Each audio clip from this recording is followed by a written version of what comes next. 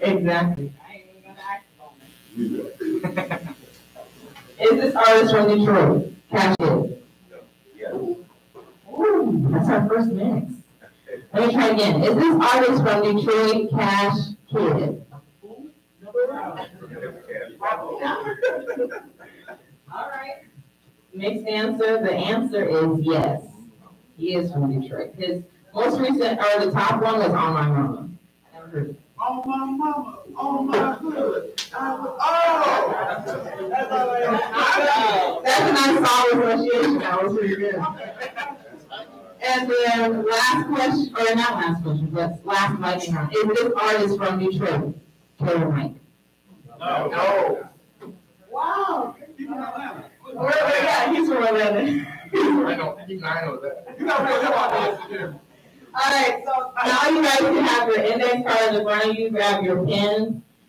You do not have to share this one out. This is for, I do have to say, it's code one, if there was an opportunity to win this game, it seems that you did. But the last question is just reflection. How has the commentary in hip hop influenced today's social justice? Positively, negatively, that's a broad thing. How has the commentary in hip hop influenced today's social justice?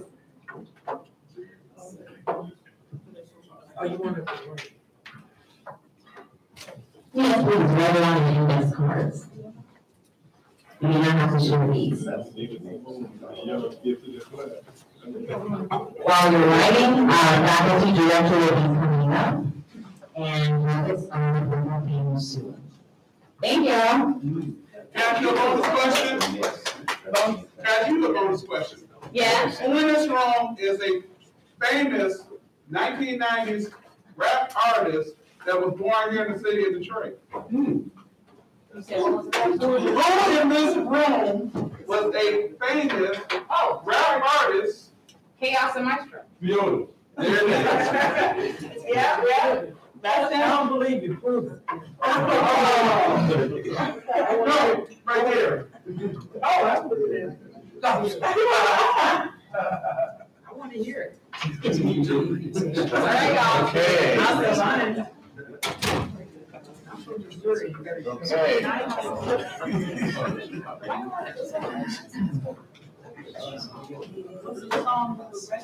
Shaylin? It just Maestro, yeah, almost better than the best. That's what I'm all Okay. Thank you. Thanks to Shaylin, Joey. One more teacher side, Shaylin was so much community guys here. So pointing out that Shaylin was a sociology major. So that's why we were questions today. Before I give the introduction to the panel, if you want to go over the special guests we have here today with us, you're all special, of course. But we have Senator Haley, the Chief of the Supreme Court, Michigan Supreme Court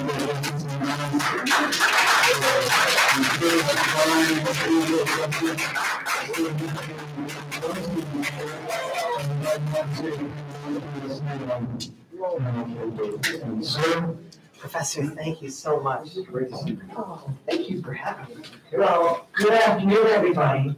And I am not going to take up too much time because I think the thing that we learn as judges, which is the most important thing, and the reason why I'm here, is to listen, to really understand what's happening in the community, to understand what the challenges are, to understand what the struggles are, to understand what the difficulties are. And I can tell you, a lot of these difficulties, a lot of these challenges arise within the court system. How justice is laid out, who gets justice, the way justice is performed, who has access to justice. And I think the thing that is important about this, and the reason why I insist on being here, and it's so funny because, like, how I wish I had a little car. So when we have to Uber, we have to understand we're really glad Underwood because it's a step up from the bus. So, we're not thrilled about that. But the reason that it's important for us to be here is we're going to listen. And we're going to hear what the analysts have to say. And I want to hear what you have to say. And I just want to remember that at the end of the day, judges on the highest court who are making decisions and determinations that affect everybody's life should be doing a lot more listening and a lot less talking. So with that, I'm going to turn it back over to the professor, who will turn it over to me. And I'm here and available if anybody has any questions about the High Court, how it operates or how it runs, or if anybody has some feelings that they would like to share. Or should I am here or available, we would love to spend some time here what you have to say. But let's allow for listening to you.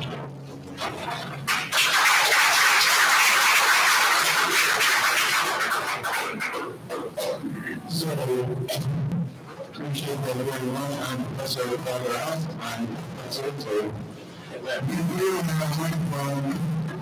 from notes.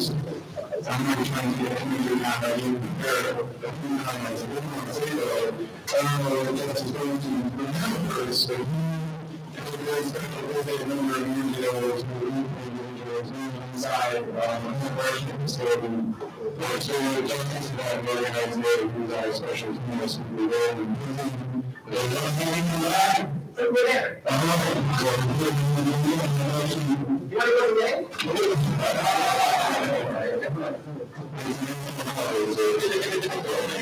Yes. The answer is yes, and we'll be there immediately. Okay. So, eventually, we'll go for discussion today. We did consider to acknowledge, I think the conversation of Harvard, based on our indigenous ancestors, we acknowledge that we should occupies contemporary ancestral homelands of the nationality nation for the Council of Midwives and taking the Ottawa and Potawatomi. Right. And when we continue to consummate rights, or many motives that are living in the region out there, you know the actual meaning of the name around Detroit. Why do we have none? Most people are not in the history of the United States and homelands in the situation of 3,000 years ago. But we in this community in this land have only been Detroit in close to 300 years.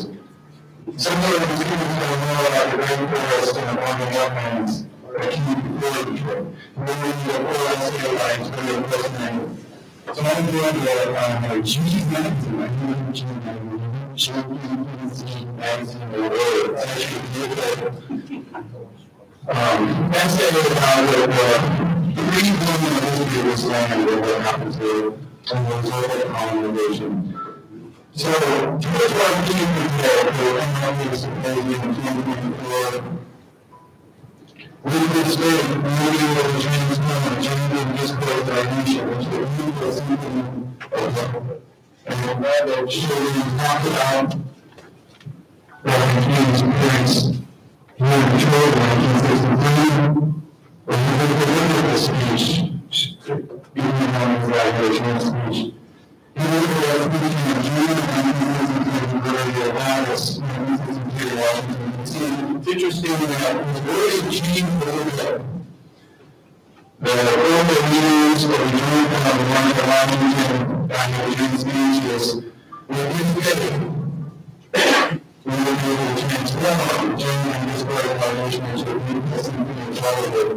In Detroit, he said, I believe that with this philosophy and with the current struggle, we will be able to go on and do the help and transform the genuine discord of our nation into a beautiful symphony. I think it's significant that with the human struggle resuming music in Detroit.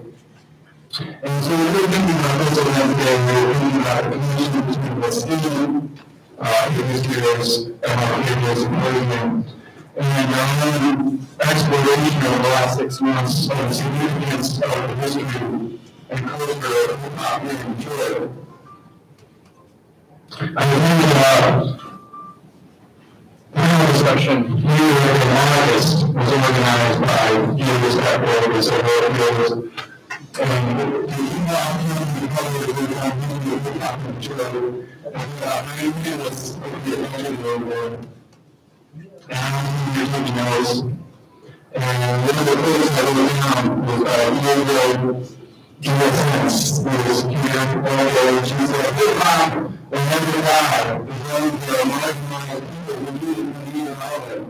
And Detroit is the heartbeat of hip-hop. Hip-hop culture is more than officially born, a lot of people think it's for that's longer, etc. In the South Bronx, out of necessity, out of the lack, in places like Philly and LA and Detroit. And campus to Michelle very powerful addressing or curious as to whether she would draw attention to the history of hip-hop its relationship to mass incarceration. She did not, but then she made a lot of those connections, and the person who has so much time. But we want to make the connection here. There is an article by MLK from 2015, which talks about Michelle Alexander's book, The New Jim Crow, and the relationship to hip-hop and the justice system.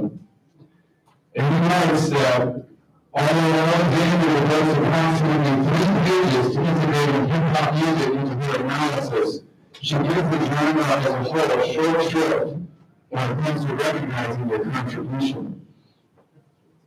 He goes on to say, the value of my critique and the arguments I present below is the reality that far more young black men and music lovers around the globe will hear, realize, and relate to rap music or feel the beginning of the first 50 pages of Alexander's work. And that was not a list on Michelle Alexander. That's just a statement of the reality of how much information and how much knowledge is communicated through musical forms, especially hip-hop music. And thinking about the situation in Gaza, I shared with my students there's a 12-year-old, a 13-year-old in Gaza that has a brilliant hip-hop artist in macro. So he doesn't go all around the world. Hip-hop and rap, these forms are global forms. So they're really here in places like Detroit and Portland, LA. And people respond to them because they have, not just because of the beats or music, because of what is said or something to say.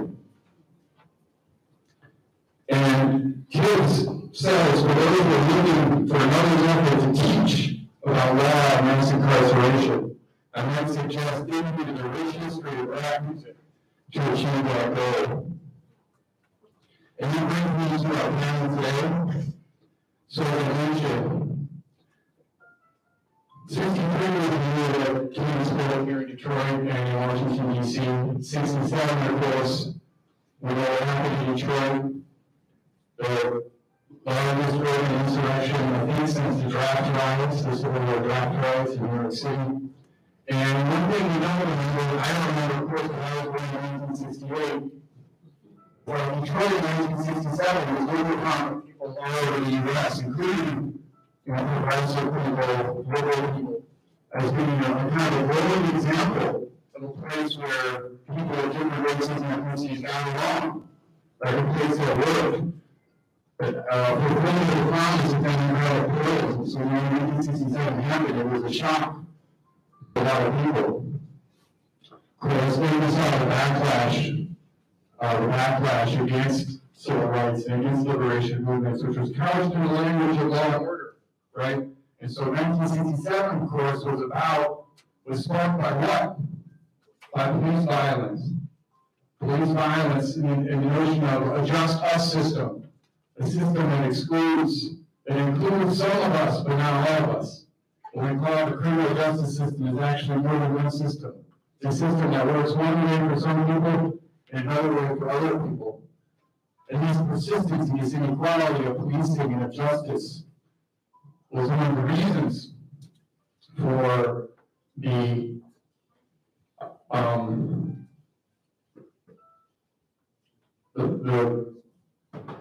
or there were obstacles in the way of the progression of the goals of the the civil rights movement. And so when hip hop was born in 1973, 5 years later, it's in the context of cities that have been stigmatized, abandoned, and demonized. And it's a creative response to that political abandonment, the turning of political weapons against brown and black people under the guise of law and order. So of course then paves the way for the growth of mass incarceration in the 1990s. And so this series that we did of workshops here in the fall, featuring Karen Frazier and Sterling Tolles, really delved into this kind of rich history of Detroit. And out of those discussions, and then as a result of an article that I read, written by Lou Lewin, which appeared in the University of Michigan Dearborn Legacy magazine, was an in-depth feature on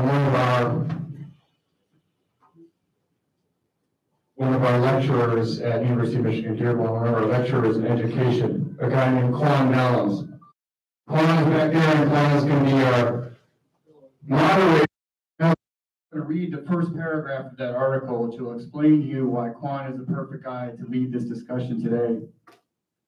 42-year-old Quan Nellums counts himself lucky that his childhood overlapped the golden age of hip-hop.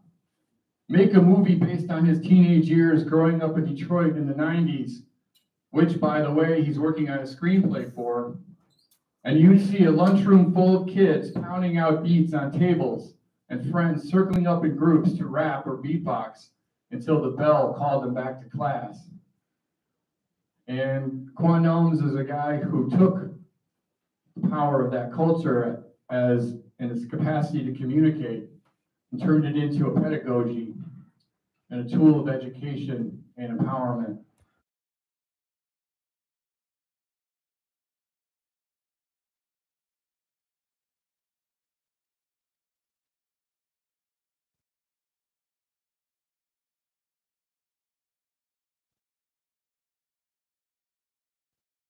Here at the University of Michigan Detroit Center. Come on up, Quan.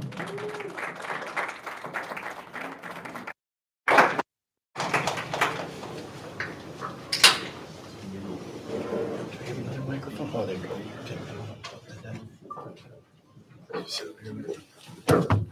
we go. Thank you.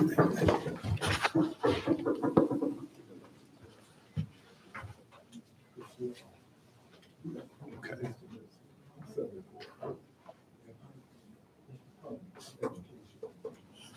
All right. I'm sorry, I was talking with him. I was talking with him. All right, I do it. You want to do the clips first? No. Okay. Everybody else is here now, so that's not my recommend. So. Okay.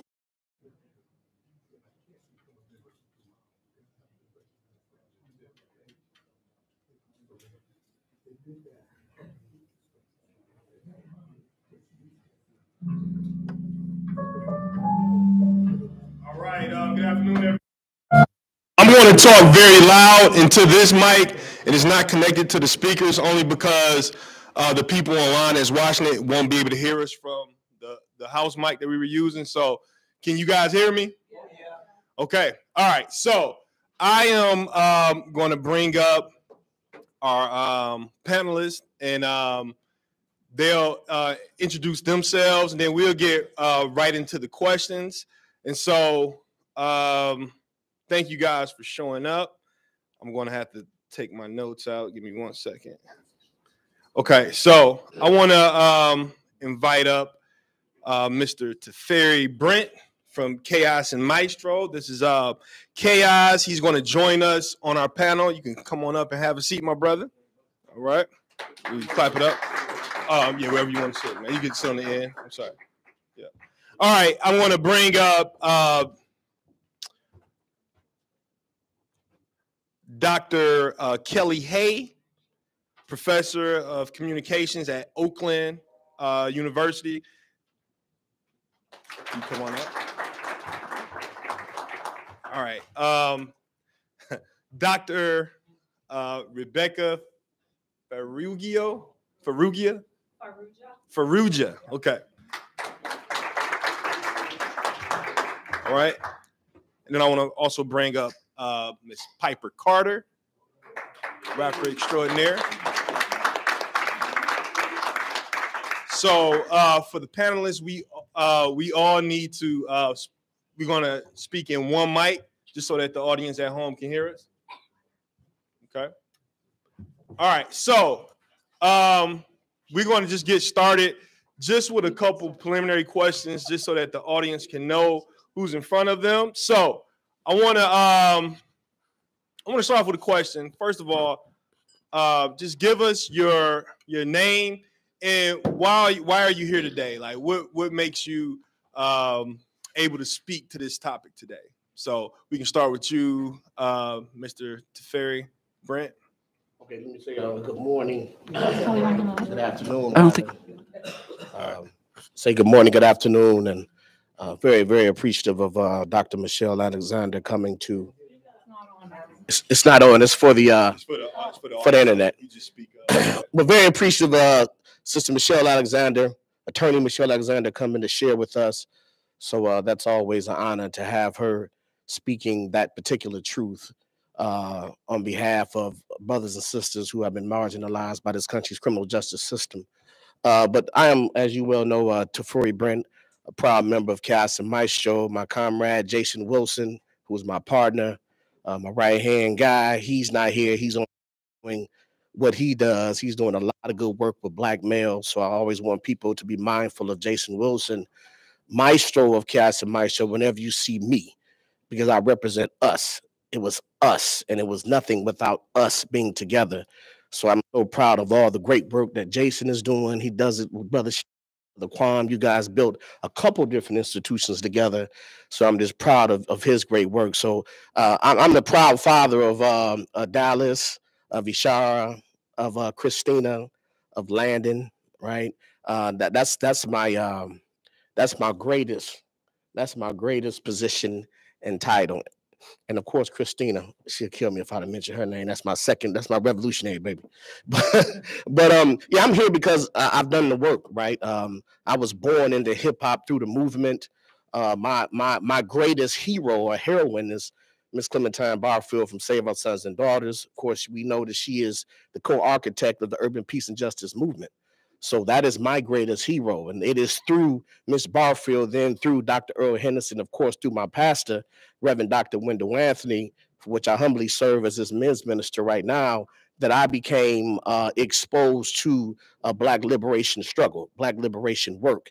So it was at that same time, this would be in the late or mid 80s, that I also became exposed to hip hop and wanted to rap. So it was natural because of my exposure, because of the Kwame Kenyattas and Chokwe Lamomas and Dr. Gloria House, many of us know as Mama Neb, Cicero Love and Chris Austin, right, and James Boggs, of course, and Mother Boggs. It's because of that exposure that my lens, my view, my perspective of hip hop was formed in such a way where I was compelled to, get involved in social struggle. I mean, there was really no other option for me, although my reality was challenged, my mind was there, right? So I think what makes me a good partner in this conversation with all these other wonderful brothers and sisters is because since then, for over 30 years, I've been fighting for the liberation, education, and empowerment of Black people. I've been consistent about it, and I've committed my life to the liberation, education, and empowerment of African people. And I've done it. I did it in the 80s, and I'm doing it right now to this very day. And I hope and I pray that God is pleased, and that my people are pleased with the many great things we've been able to do. And this is what I think qualifies me to be here today. All right, thank you. All right, by the way, we worked out the mic situation, so we on the regular mics now. So. Hi, I'm Kelly Hay. The doctor part is not so important to me. I have academic background for being here, but that's not why I'm here. I'm trained in communication studies, and as an academic, anybody can study hip hop. But I didn't know hip hop until I met two women that are really pivotal in Detroit. Shay Howe, anybody know Shay Howe? She is a Jimmy Boggs, Grace Lee Boggs protege. She's been doing the work for her whole life, and she is our mentor. She was the chair of the Department of Communication at Oakland University when I was her first hire as chair. And she brought me into Detroit Summer. She brought me into Detroit Freedom School. She brought me into so many networks that I never would have known about. And it's from Detroit Summer and meeting people like Invincible and other people that were very instrumental in that organization that I came to know Detroit hip hop. But before that, I was nothing but a white kid that thought hip hop was hotel, motel, holiday inn. In 1979, you know, when that came out, I thought I was a down white kid. And of course, that wasn't hip hop. That wasn't even a commercial hip hop. That was like an accident. But I didn't know about the South Bronx. I didn't know about Nas. But when Nas did drop Illmatic, I was in grad school. I was in the thick of post-colonial theory and the Black Power movement, and it changed my life. Every day I sing One Love at the shower, and I'm going to be singing it a lot louder now because Detroit's mourning. We just lost a couple people, and one of them's about to spend his life in prison, and he's somebody I love dearly. So this mass incarceration hip hop panel is all about life. And so I'll tell you more when you ask me questions, but I've learned about hip hop from working with Piper Carter. She is the woman that erected, well, that's a wrong word, who established the foundation, Women in Hip Hop Collective, that was very unique in Detroit for a long time, and I let Piper do her thing, but she embraced us. She invited us in. We spent 10 years with her documenting women in hip hop in Detroit, and it changed my life, and I'm just grateful to be here. Hi, my name is Becca Faruja. I teach with Kelly at OU in the communication department. I do media studies. I'm a popular music scholar. I grew up in Windsor, so I spent my teen years in the 90s hanging out in Detroit at places like St. Andrews Hall, and I wasn't super into hip hop really. I was more of a techno kid, so I was going to all those illegal rave parties. But I was always very curious, like what was going on, you know, sort of ships in the night, you know, ghetto tech kind of bridge that hip hop, techno divide. And I was so excited to get my job at OU and get to move back here in 2009. And the first thing I did was I want to do a project, and there must be something going on with women in hip hop here. I don't see it, but it must be here. And the stars aligned because I opened the Metro Times and I saw an ad that said, you know, the foundation, Women in Hip Hop, Tuesday nights at the Old Miami. And I'm like, well, I'm just gonna go check this out. I went, it happened to be the 2-year anniversary party. So I was like, this is amazing, what's going on here? That's where I met Piper. And I was really nervous, but at the end of that night after, and I gave her my business card. And I was like, can I interview you? And she's like, about what? And I'm like, oh, this, I guess, what else do you do? I don't know the many, many things that Piper did and was involved in. And I think she was kind of like, yeah, maybe, or maybe hoping I'd go away. But I just kept coming back. I invited Kelly to come with me. So we just started showing up every week. And then we got to know Piper and a lot of the other women involved. And Kelly didn't give the title, but basically all this work culminated in a book published by University of California Press a few years back called Women Rapping Revolution. I'm like, what do we call it? Hip hop and community building in Detroit. So we were thrilled to get the invite to be here and share with you what we learned throughout this journey. So thanks. Good afternoon. Peace, everyone. Piper Carter. Let me see. I grew up in Detroit, and we were going back and forth, back and forth, back and forth. So first of all, I want to give a shout out to everyone that has been a part of Detroit hip hop history, as well as the Black liberation struggle that has come before me. And happy Martin Luther King Day, because I remember we were fighting to get Martin Luther King Day for decades. So, and before I get started, Coretta was not MLK's sidekick. She was very much a revolutionary in her own right. So I just want to say that before I get started. And I also want to give some love to my mentor, who's in right here, one of my mentors, Ozzy Rivera, who is a very long-standing activist. I'm gonna call him a scholar, although he may not call himself a scholar, but he's got a very deep history, and he's one of the people who helped to ground me in bridging the gaps between arts and culture and showing me how to, you know, do this work, because he did it way before me. So thank you, guys. And so I grew up on Chaos and Maestro. We're the same age, but hip hop is funny like that. Like you could grow up on people and your peers. I grew up initially over there on Detroit's east side. Went to Operation Get Down. I don't know if y'all know about Operation Get Down.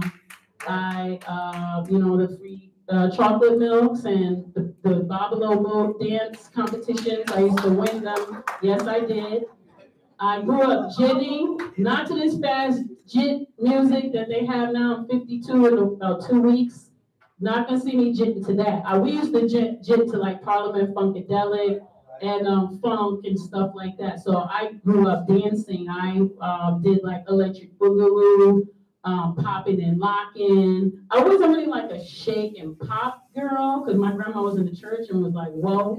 But I was more like the jit. Like I can still jit now. I work with youth and the kids are like, jit, what the jit, ha ha ha. But but for me, Detroit hip hop was a mix of funk and soul and R&B, because at the time, rap was not respected. And so we were like underground, I guess. It wasn't really like, you know, accepted as it is now. So we were like weirdos or something, or it was a whole other thing, you know. So our music was actually like all the like, you know, funk and soul records until the later 80s when it started to like, you know, take off. So anyway, what qualifies me to be here is I'm the same age as hip hop. I grew up in hip hop. When I was young, I used to dance. And first, I told y'all, break dance and popping and locking. But then also, I used to rap. I used to be in a little rap group. I was a part of Kim Weston. Shouts out to Kim Weston, who was a part of the Motown history, if y'all know, with her song Marvin Gaye. It takes two, baby. So she had a summer youth program in Detroit. There was the whole summer that employed youth, and I was in there. It was called Festival of the Arts. And it taught us how to be professional artists, and we learned from the Motown ilk how to be professional artists. So I danced and I sang. Before that, both my parents are artists. My dad's an actor that was in Hollywood. That's a whole thing. My mom is a dancer. She danced with Clifford Fears. So I grew up in the arts. My New York side of life, I can tell you hip hop, but I won't go there. But just know that I was outside, as they say, in the little, you know, in New York is different. They had like little courtyards, schoolyards where you double dutch or you pop lock in break dance, and I was doing that. But in Detroit, I was watching the scene religiously and get my dances from there, 6 o'clock, and it's time to rock, and you rock. Okay, you know what I'm talking about. Okay, and also to, I would say my family, my uncle was one of the executives over there at WGPR. So my mom was, you know, rest in peace, was doing PR for Mason in '98, and you know, so my family is very ingrained in the arts and culture community as well as the Black liberation struggle. You know, my uncle, rest in peace, Baba Ibn Pori Pitts, was one of the League of Revolutionary Black Workers, and so if you know about that history, you know. But anyway, Detroit is like that, as Chaos told you, Tafari told you all. If you grew up in Detroit in the 70s and the 80s, you were naturally in the Black liberation struggle. You were a part-time Muslim, and you were, I'm gonna say this, I'm from the hood, I'm not from the streets. But you kind of hood if you're from Detroit, in that very cultural way, where you know good mac and cheese or bad mac and cheese. But anyway, I went in the plane there. But but what qualifies me to be here really quickly? I moved back to Detroit in '08, take care of my mom, rest in peace. Fast forward, purchased a commercial building to create a space for our community. And we had all types of everything there, whether it was the many funeral services that we needed our communities, weddings, baby showers for teenagers, but we also had an open mic that I did a no misogyny open mic that lasted for about 5 years. Long story short, the neighbors in Corktown did not like Black people having that much joy or access. So they called the police on us 6 times, and we were harassed at gunpoint with a private police task force that was put together with monies from the Corktown Business Development Corporation. And we were harassed, and the people in our place were harassed. And long story short, ended up losing my life savings, $500,000 that I had invested of my own personal savings that took the building from being condemned to up to code to being able to have youth and youth programs. We had a community kitchen, we had a whole youth computer lab, and anyway, long story short, that was very traumatic. And so I can speak to you on many levels about what it means to be hip hop and this oppressive system that we have here. So I'll land the plane there. All right. Thank you. So I want to get into the next question, just so we can all have a working definition. What is hip hop? What is it? So I think it's important that we distinguish between hip hop and rap, right? So hip hop that's the broad overall umbrella culture that includes a myriad of things: the way you dress, the way you talk, the way you dance, of course, the artistic expressions of hip hop, which my wonderful sister Papa can probably write a dissertation on in regards to graffiti and all the other forms of art, physical material art, visual art that comes along with the culture of hip hop. Then, of course, I would say the very substratum of it, in addition to the dancing, right, would be, of course, rap. Now, I define rap as revolutionary African poetry. That's how I define rap, right? But that's what hip hop is to me, brother. It's the overall culture. Then, of course, and at the center of it, and I think Sister Piper would argue that the arts, right, the artistic expression of it, in addition to rap, which is a part of the artistic expression, right, our core and the substratum of hip hop. Well, I can't speak to this definition or history as an artist, because I am not. I mean, I do some poetry, but that's not how I define myself. So one of the things that 5E Gallery offered us was an inter-element approach to hip hop, right? So you didn't say the elements, but you talked about the broader culture, right? So the visual art, the graffiti art, the beat making, the DJing, the rapping, all those things together, plus fashion, plus modes of speech. The one of those, that did come from, the English Oxford Dictionary. So hip hop for me though is about the place where aesthetics mediates the relationship between pleasure and pain, because hip hop is about struggle, it's about brokenness, it's about abandonedness and having a voice to come out of that. And it comes out in the most funky, beautiful way. But it has its own aesthetic, right? And I think that's one of the things that troubles me about hip hop is people go, oh, it's just a great thing for social critique.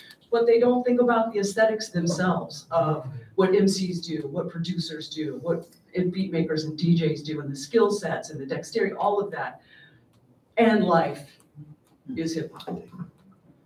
And the only thing I'd add to that too is thinking about that fifth element, right? Like knowledge of self and others. And that's kind of what distinguishes the work of the hip hop artists that we got to know and write about in our book, based in like Piper's values and beliefs, associated with the foundation, its connection to the 5E Gallery, wanting to be a community space, a place of uplift, getting young people, but all people to really think about those connections between activism, social justice work, what we learned from Piper, cultural organizing, right? How it goes beyond just getting on the stage and just like, rapping some rhymes or playing some music, things like that. Yeah, the one thing I'll add, I do agree, especially with the cultural definition that you gave. So in 2016, Keith Tucker actually had health and wellness inducted as the 10th official element of hip hop. So there's lots of arguments. I know Karis One has the Temple of Hip Hop with his 9, and a person I'm going to keep nameless has the 5 elements. But I adopt the 10 because of the health and wellness and the need in our community, our world, for health and wellness. So I agree with that cultural definition.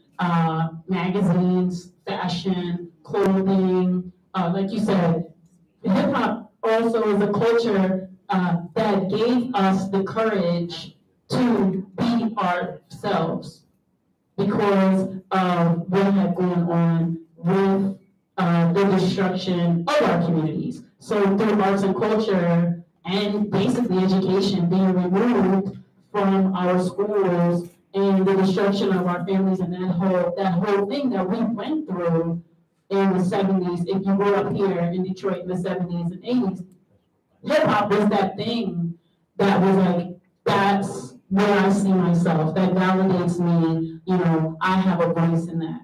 And I would argue that the culture that we see now kind of comes out of that. That culture of, you know, the black girl magic and, you know, all of that.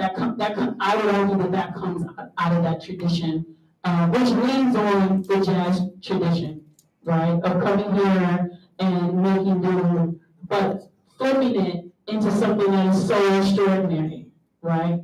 And like you said, we could argue about the commercial factor, like the record industry. That's not my hip hop culture. The hip hop culture that Chaos talked about, that we grew up on, that exchange of ideas and that exchange of talent and that competition, that healthy competition. You know what I'm saying? That's our real culture. I would call that hip hop culture. And I want to be clear, right? Because like with a lot of other things, so sorry, let me face. But like with a lot of things in this country, you know, we don't want hip hop to be commandeered by other folks, right? Hip hop is born out of black culture. It's a subculture within black culture. Now, of course, like everything else that we do as black people, which is excellent, beautiful, and wonderful, and magnificent, other culture groups, of course, they take hold to it, they love on it. You know, they make their slight adjustments and modifications to reflect their individual subcultural realities. But let's be clear, this is black culture. If it ain't no black folks, it ain't no hip hop, right? So black hip hop was born out of the experiential realities, right, of black life in this country. In fact, it was necessitated, right? The conditions that our people found themselves in and our struggle necessitated, right, the creation of hip hop because it gave us a voice when there was no voice, right? You know, so I want to make that very clear. It is black culture.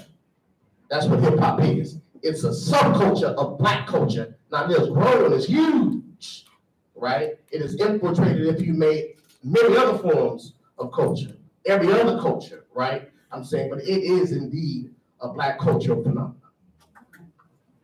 All right, thank you. Did you guys know there were 10 elements of hip hop? No, I didn't know. Yeah, I didn't know. Yeah, 10 elements. I knew about the 5, and I heard about maybe 7, but 10 I didn't know about that. So with saying that, you guys, I know Tafari, you mentioned that there's a difference between hip hop and rap. Rap is a part of hip hop, but it's not the totality of hip hop. Why do you all think that, you know, now, I guess maybe starting back when the DJ was dropped off the rap groups, instead of saying DJ this and the MC, it just became an MC. Why do you think there's been a strong emphasis on the rap aspect or that one aspect of hip hop? I'll start. I'm sure I'll have something to say. I think about people like Chuck D saying how in the before that, I guess, Chuck D and others in the late 70s and very early 80s saying they couldn't even conceive of how hip hop could exist without all the other elements. Like this idea that you could isolate a rapper and that would become its own thing and become a life of its own was something that the people there at the beginning couldn't even wrap their heads around because it was such a communal thing. So that's just sort of a place to start. Clearly, Piper, and I have more to say. But I think its speech is a dominant cultural form, and it's also the easiest to commodify. Yes. We like individual speakers, just like band members fading to the back and singers right up there. Happen to Motown, So I think that because it's not as easy to commodify and make public the visual art and the dance moves that were so localized, that how do you make money off of that? And rap is a commercial industry, right? That the record companies just preyed on. There wasn't, black-owned labels right at the beginning, right? Sugar Hill is decidedly compromised, but nonetheless, it was a white thing, and it was a lucrative. And they also not only, made the money, but they engineered kind of the narrative of what it was going to look like. And, hot hip hop lives here at 95, whatever. So it had nothing to do with what they're talking about as cultural life and the way you were raised. I wasn't raised on that. I was raised on Merle Haggard. I'm a daughter of an Okie. So I had to learn it and try really hard not to expropriate it and love it because it's a Black cultural form. Yeah, I was going ahead of for a second there. That was what I was going with Kelly was saying. So the ease of commercialization, I think had a lot to do with it. How we have this distinction between hip hop and rap. Okay, you might touch what I'm going to touch. Okay, yeah, so with that, we did see this with disco. Do y'all remember that? We saw it. Remember disco. Remember disco had the bands. Remember the 10, 15, 17 piece bands, and then remember in the 70s they did all the fusion music, and it was like salsa bands that were mixing with these soul bands, and it was phenomenal. And then these record execs were like, oh, we just need that one cute chick, put on this little outfit and sing, and she'll sing it, but you're gonna be in the video. They started that with disco. Also, too, remember in the 80s, you have the infusion of electronic instruments. And so with the music business, that was a business to sell these instruments. We could go into a whole other history about how Black people actually helped revolutionize those instruments or even create or invent those instruments. But it was cheaper because now you just, instead of these, 12 guys that you got to pack up all their gear, get them on a bus or a plane, feed them, they all got to get their per diem, their money, blah, blah, blah, blah, blah. It's one guy. And we can even argue about that one guy not even making what he needs off of his shows nowadays, or his merchandise, or his image, right? And so it's the commodification, but it's even worse than that because now you can also isolate that person and make that person even say your ideas. And it's an easier way to sell ideas if you think about it. Because if I isolate you and you're in a 360 deal and you basically, I don't know another way to say it, living off the teat of the record industry, and you don't know what's going on, you don't understand what's happening, then you're kind of there by yourself. You want to make it, you want to live, you've been sold this idea about fame and fortune and the whole thing, which is not the hip hop culture, right? And so it's a separation from it. Anyway, that I'll go down the rabbit hole with y'all with that, but those are just some of the things I think about. Yeah, thank you, Piper, because you made this easier for me. But it is. I mean, you made a wonderful point. It's the technology, and of course the expenses associated with putting together a record and going on tour. Of course, those expenses are then significantly cut. You can get rid of the stage show, right? Especially dancers, and then of course DJs. Some rappers have multiple DJs. I think it's a combination of two things. It was, of course, technology. Back then, you got to remember when hip hop started, they rapped over what? Records. So the DJ was absolutely necessary.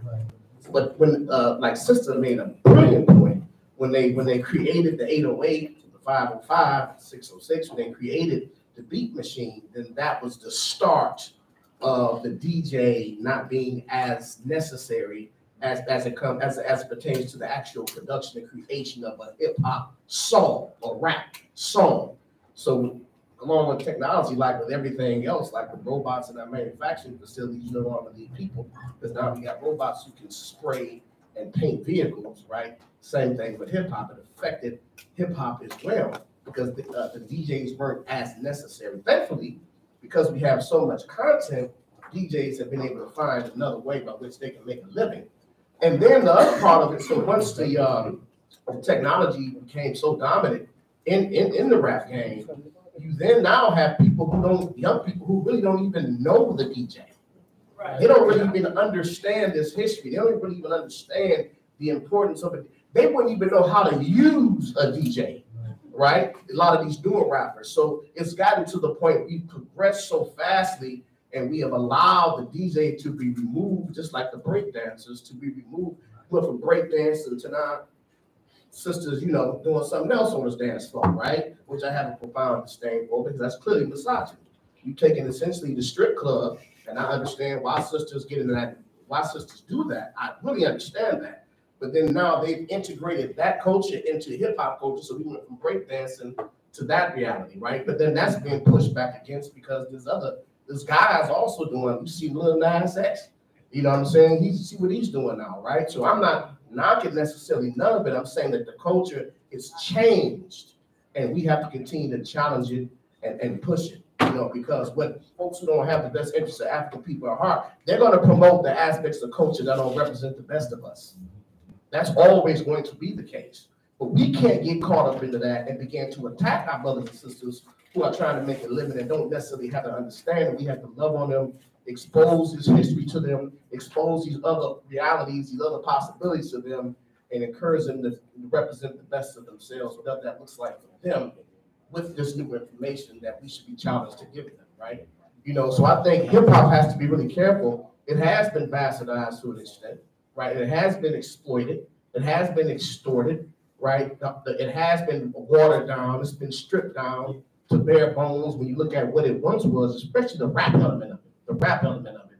I think it's just radically different. I think we have to be really, really careful and maintain and hold on to those rich cultural beginnings that help really form the culture of hip hop and especially rap music. I'm so happy about the brother, Sister Piper. I don't remember his name. The brother who who created a mini turntable. What's the brother? Dame Dash was here. It's a brother from Detroit. He created a mini turntable. It's like a mini, you can carry it in your hand with it. Mini turntable. It's a brother from Detroit. I had to look it up. Maybe look it up on our phones and come back to it. So this brother is trying to retain some of our rich cultural beginnings in the hip hop music, and I'm very, very happy to see that. I'm happy to see Dame Dash and Freeway got on board, and they're promoting this brother from Detroit who has this mini, turntable. But yeah, we just have to be really careful. We have to always exercise Sankofa, remember the source, and understand why hip hop was created in that particular way, and always keep that integrated in what we do moving forward, so we can honor, the foundations laid by our ancestors. All right, thank you.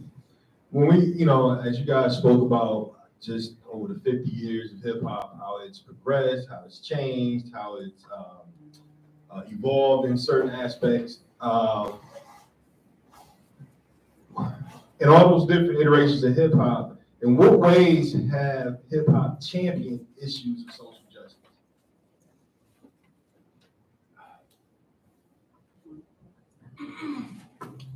So I have a couple podcasts, but one podcast I have is on Black Power Media, and we one of my sort of mentors there, Dr. Jared Ball, who does media studies, he always says that we give too much credit to hip hop for being the social justice,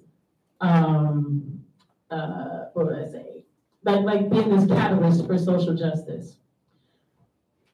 I do push back against that a little bit though, because of the cultural aspect that we talk about when we talk about hip hop, right?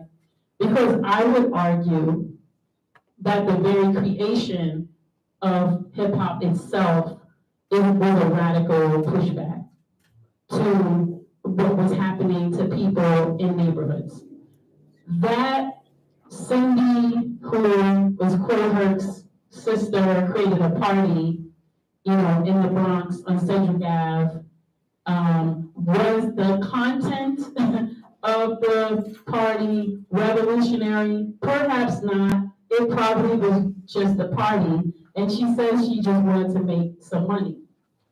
But I would say that even the idea of them plugging into the street light, if you know the history, and that was revolutionary, right? Because people didn't have access the way we do now, that you can just buy the little speaker over there at Target and hook your phone up. It was it was very difficult to have access to audio-visual materials back then, right? Even having speakers was like expensive, right? Having a record player was expensive. But we're talking like the 70s, right?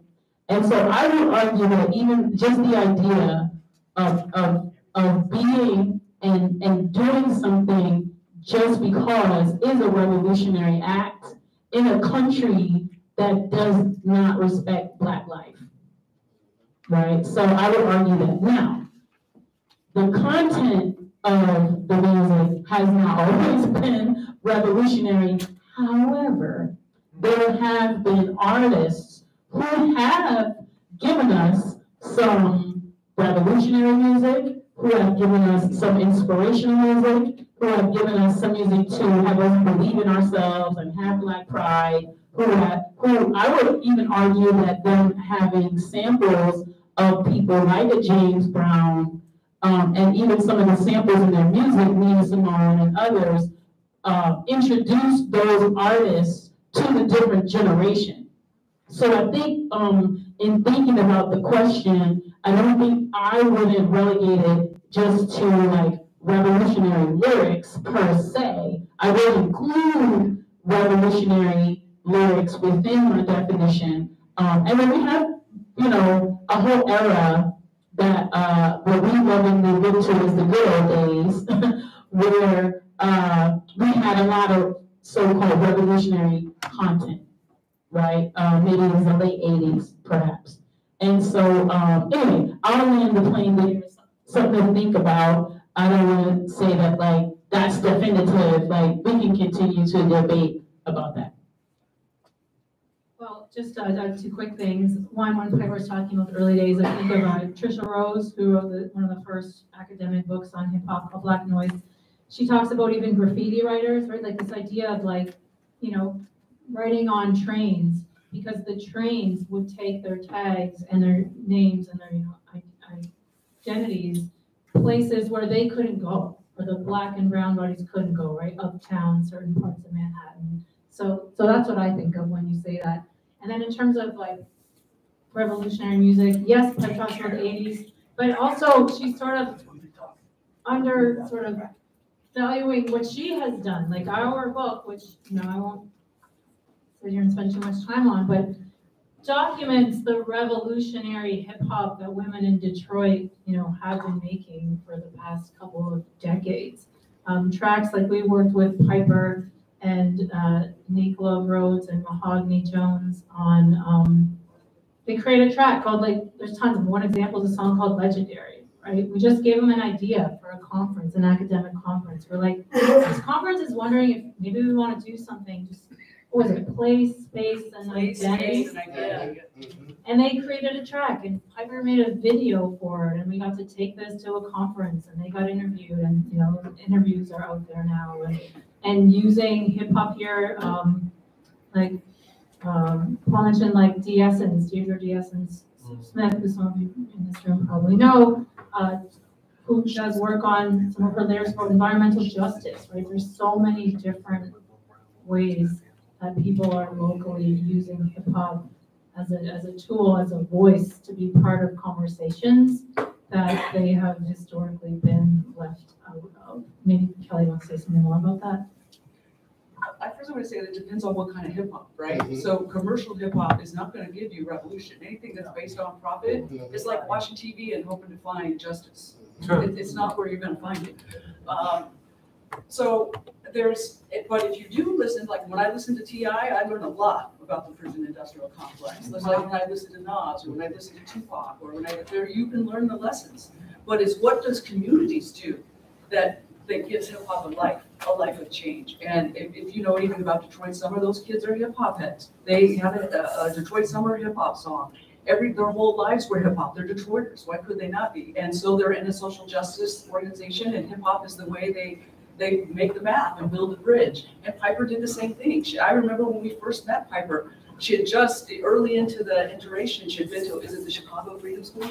Remember, you and Bryce went, and she's like, we learned all this language of oppression. We never talked about intersectionality. And it's like, now we have this whole language, right? And so this language, it needed to come the hell out of academia and get put to work, because you are intersectional. That's what hip hop is. Intersectional is an inter-element, all culture thing. And that's what she created. She created a space. It wasn't just women in hip hop. There was some of the best beat makers, some of the best DJs that are men that supported it and collaborated, and some of the ciphers that happened there were just genius.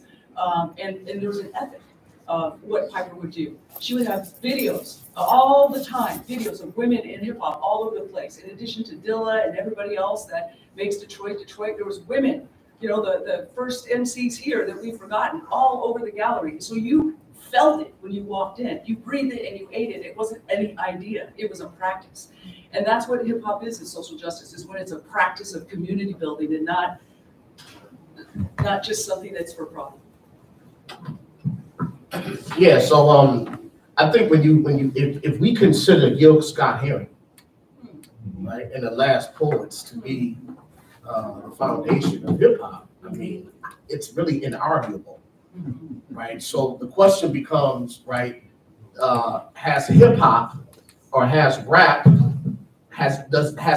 did it historically initiate a Black liberation struggle, or did Black liberation struggle create artists who were connected to it, who used their gifts to address the issues that were plaguing the Black community? Do you understand? Right? So, like I said, it's so important that we don't ever allow hip hop culture to overshadow the overall Black culture, right? Black liberation struggle was born out of the conditions African people were forced in, and inherently, as any sane human being would do, we resisted. We resisted oppression. So you have artists who come from the Black community, they will then create art of resistance. Right. It's born out of our conditions as African people who demanded that our humanity be acknowledged and respected. Right? So this is when you see Gil Scott-Heron. This is when you see Don't Push Me, 'cause I'm close to the edge. I'm trying not to lose my head. And then we get to, I got a letter from the president the other day. I opened and read it and said they were suckers. Who want to read for the army or whatever? Picture me giving a damn. I said, never. Right? You see this. Then you see KRS-One. Whoop, whoop, that's the sound of the police. Whoop, whoop, that's the sound of the police. Right? Then our whole album was about liberation. Yeah. Right? Sister Invincible, liberation. Political consciousness at a high level. Right? Masterful lyricism. Right? Using her hegemony, using her position of privilege to speak to these issues and challenge the community from which she comes. Right? That's beautiful. Right? So I would argue that as long as there's been music, there's always been music that reflected the conditions of our people and the struggles that we were in, right? I'm saying, so yes, a little bit of that, but I think really, again, hip hop and politically conscious hip hop, social justice hip hop, was born out of social justice struggle and Black liberation struggle specifically, right? We crafted in 2010, 2012, we wrote the ban-the-box policy for the city of Detroit. We wrote it. 2010, for city employment, 2012 for contractors who want to do business with the city, right? These are hip hop artists who helped write this with city council and got it passed unanimously right now. We're part of Stephanie Change. We helped create the statewide coalition for police accountability and transparency. Right? I'm a rapper, right? I'm a hip hop guy, right? And I'm right in the middle of that. We help craft dozens of policies to address police accountability and transparency and the police brutality in our communities, right? I'm saying, so, you know, hip hop in this state, in this city, I would argue more so than any other city. We have these debates nationally, I'm sure hip hop has been a part of them. No one has done it like hip hop when it comes to a conscious hip hop, translating into serious social struggle and even policy, not just protest and demonstration, but we have all been involved in serious policy work that changed the reality of Black people in this city. You know what I'm saying? Look at Brother Darrell Woods. He comes up on hip hop. He's born out of hip hop. His reality is hip hop, right? And the streets, for sure. This brother directly was involved in the work with Justice Bernstein. Thank you, and Sister Adela for coming in regards to juvenile lifers, right? That come out of the hip hop community. That's hip hop culture. We are hip hop. You see what I'm saying? I'm saying, so in Detroit, probably more so than anything else, we are in all of these spaces. When it comes to Black liberation struggle in the city of Detroit, we represent and have taken power in all of these spaces. Darrell Woods, formerly incarcerated, was convicted for a crime he did not commit, did life, was sentenced to life in prison. Snyder let him go, right? Because the hand and mind of God touched him, let the brother go. He's the first formerly incarcerated person in the country appointed to the police commission. That's hip hop. That's hip hop in Detroit. The same brother, formerly incarcerated, sits on the state appellate board. When have you ever known an ex-felon to be appointed to the state appellate board? I sit on the Governor's Black Leadership Advisory Council. I'm the chair of the statewide Safety and Justice Committee. I'm a rapper. You see what I'm saying? Miss Barfield, who had a rap group, people don't know Dr. Earl Anderson used to rap. He had a rap group called EA Force. He and Miss Barfield in the early 90s, they are testifying in front of the Congressional Black Caucus, in front of the Senate and the House, about the ban on assault weapons. That's hip hop. Dr. Earl Henderson was a rap artist. He was a poet. He had a rap group with an actual record. He is arguably the most brilliant political mind in this country. Who's the projects? Wayne State sit-in, Wayne State graduate, University of Michigan graduate, Dr. Earl Henderson, just beat Penn State University. So this is Detroit hip hop. We're different. We can't compare us to nobody else. We're different. Facts.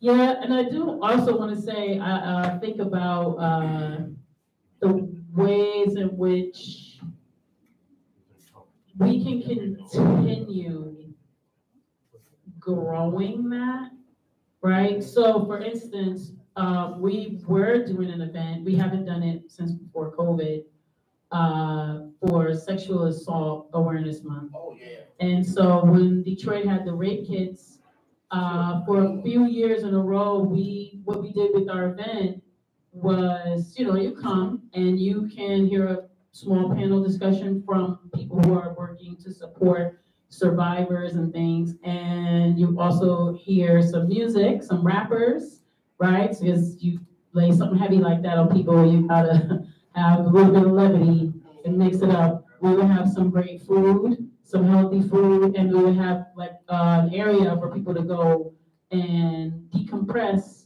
in case they were not able to, sit through it. We had an aspect that was for men, because what we don't talk about is sexual assault against men in our community and how rampant that is. And so men could feel safe to be with men to deal with that, because in our hip hop lyrics and culture, it's prevalent, but I don't think that we honored our men enough to allow them the space to be vulnerable enough, because this is a problem in our communities. It's not just our women and our girls, it's our boys that are over-sexualized and things like that as well. And so we would have a space for that, right? Because that's all hip hop to me, like you said, is like, how are we shifting culture around our culture? And we would have the petition there we had something like 16,000 rape kits. The rape kits were something like $1,500 to get processed, which was ridiculous, which is why they were sitting there from the 70s, because they didn't have the money to process them. And so we got the policy, like you said, change, and we got it lowered down to like $400, and we're like, wow, that's still a lot of money. But that's how it got down to 11,000, and then, you know, and we had people sign, right? So you come and hang out, you get a meal, right? You know, not a lecture, but some food for thought, and you sign this petition. We turned that in, and now we're getting these rape kits tested, right? And we got more and more, so they got boiled down. We're still not where we need to be, but we got a lot of them done. There's still a lot of work more to go, but through some of those, some people who have been out here, you know, I'm an abolitionist, I'm gonna be honest with you. I'm conflicted about people being boxed up, but in this current system that we're in, we don't have an alternative, and what we can't have is people continuing to cause harm, right? And so with that, some people went in, but also it allowed people who have been accused to get out. People who have been boxed in to get out. So hip hop can be a catalyst for social change. It has been, and it can be, for shifting ideas as well. So just like when I was, I don't know, where was I, 11th grade, when Karis once said about being vegan, right? No meat, no burger is suicide, self-murder. But I was like, yeah, I'm gonna be a vegan. When I went to college, when I turned 18, I went to Howard University. Guess what? I became vegan. I called my family, they thought I was crazy. Oh, what you doing? I said, I don't eat meat anymore, because guess what? For that whole year and a half, I was like, watch when I get out of here, I'm gonna be vegan. And the kids are impressionable. I was impressed by what Karis once said in a hip hop song that had me become vegan. That might sound crazy or trivial or trite, but you'd be surprised culturally what's going on in our neighborhoods and communities, our homes and our streets, because of the influence of hip hop. And just like it can influence us to want to be gangsters and killers and thugs and all of that, it can also influence us to want to be scientists and doctors and all types of stuff. So. Yeah, I commend you, because it was very hard back then to be vegan, right? There wasn't no options at all, right? And I'm gonna, and I applaud you, Sister Piper, and I want to hold up the sister who was working with Sister Piper. And in fact, Sister Kim Trent, we know, was one of the leaders in that space. Yeah. You know, she actually, you know, she was a part of the sit-in at Wayne State, right? Sister Kim Trent, right? She comes from that group of students, right? Then you also have, I'm sorry, for those who don't know, can you tell them about the sit-in at Wayne State? That's when Black students who fought for Africana Study Department and the Black student curriculum, but mainly Africana Studies, students sat in and took over the Student Center building, right? Right, and that was a big thing back in the late 80s, early 90s. The community rallied around them. We can do a whole panel discussion on that, Dr. Dross. We probably need to do that, to revisit that moment, but it was a great moment in Detroit history. And you had a lot of rap artists, a lot of community leaders, community activists, you know, and a lot of folks who are in positions of political leadership who was involved in that. But Sister Kim Trent, and then also Sister Kalima Johnson, who's the founder of the Sasha Center. Yeah. Now, Sister Kalima, she used to be Ebony and her business. Yeah. Before Ebony and her business, she was some Nikki D. Yeah. Her and I shared a record label together. She started the first African-American woman's sexual assault healing institute in the world. She's right now the premier voice for sexual assault victims in the NBA, in the NFL, in Major League Baseball, right? This is a sister. She was a rap artist. She was cold too. To me, at that time, one of the best rap artists, not just best female voices, but one of the best rap artists in the city of Detroit. She's also a magnificent poet. This is Sister Kalima Johnson. She's also one of the co-architects, at least regionally, for the Mute R. Kelly movement. She was one who led the Mute R. Kelly work in Detroit. This is hip hop. You see what I'm saying? You know, and she should, I mean, I would have gladly given my seat up for that sister because her work is just magnificent. Yeah. Right? So I'm saying Detroit again, like my brother Carl Frazier does, it's different. He's a rapper. He comes out of New African People's Organization, Malcolm X Center, right? Hip hop artist who helped create the institution of the organization called Detroit does it differently, right? Detroit is different, right? I'm saying that brother, he hip hop. You see what I'm saying? I'm saying so Detroit is unlike, because we do it differently, we're unlike any other city in the country, even New York, even LA. No, none of them do it like us.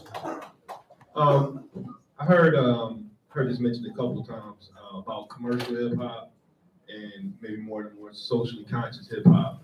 I think it was, I read something from 2018. It said that hip hop was like the most streamed form of music, you know, worldwide.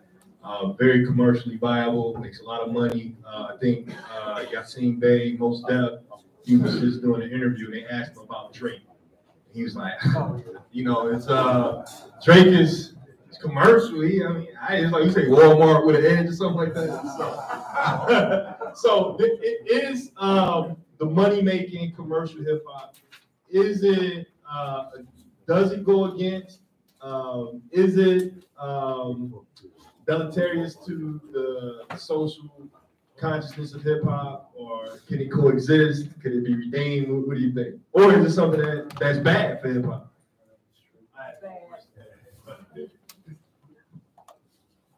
So I would say, first, thanks for talking about Kalima and Sasha Center and Kim Trent, because like that's a lot of work we do together. The R. Kelly and all the, all that work. So shouts out to them. I want to say that you have capitalism. And so the record industry, the music industrial complex is a thing.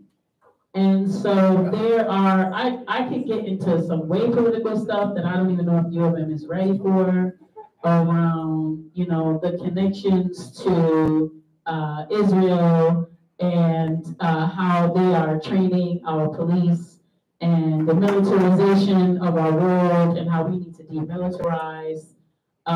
There is no difference of what's happening in Palestine and what's happening in the Congo and what's happening in Haiti and what's happening in Sudan and what's happening in the streets of Detroit. The murder rate that is increasing every second of our day in Chicago. There is no difference between the capitalist structures that exist to basically oppress people and keep people as food in that system, right? That's a whole thing, right? There's a whole conspiracy theory, which maybe it's not a theory, around why there are so many guns mentioned, and the ways in which Smith & Wesson is a part of funding. And we could look to all the funding of all these record labels, right?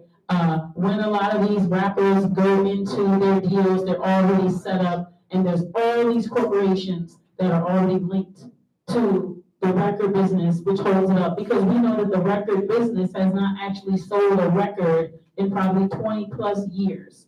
And we already know that streaming does not make money. But we also know that there are streaming farms that we've seen, if you've been on Instagram, in various countries around the world, particularly Asian countries, where they have whole streaming farms where all they're doing is set up hundreds of phones in a room that looks like this and stream, just to get those streaming numbers up. Before that, the record labels were going and selling and stealing basically their own records and hiding them in warehouses and claiming that they were selling these records. That's a whole other conversation about the nefariousness of the record business. We haven't even mentioned the link to the mafia and what destroyed Berry Gordy and Motown. That's a whole other podcast series.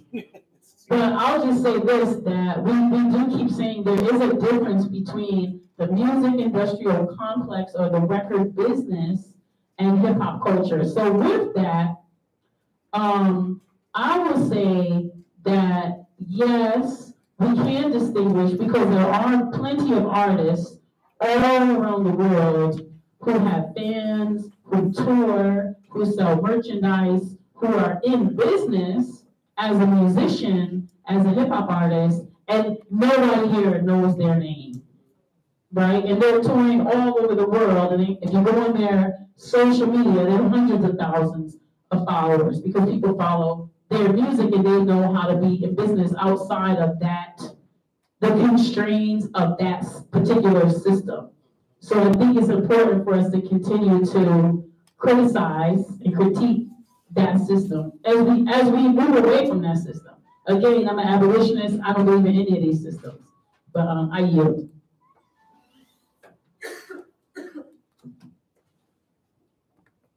Okay.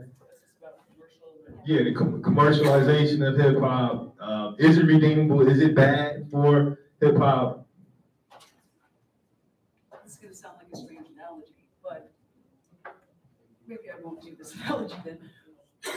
I think this, everything that Piper said and everything about capitalism is at work in this industry, and I think that it's abusive at the same time to take that music away that came from that commercial industry. If we couldn't find it in another form, or like you were citing people that didn't come from the underground and stay there.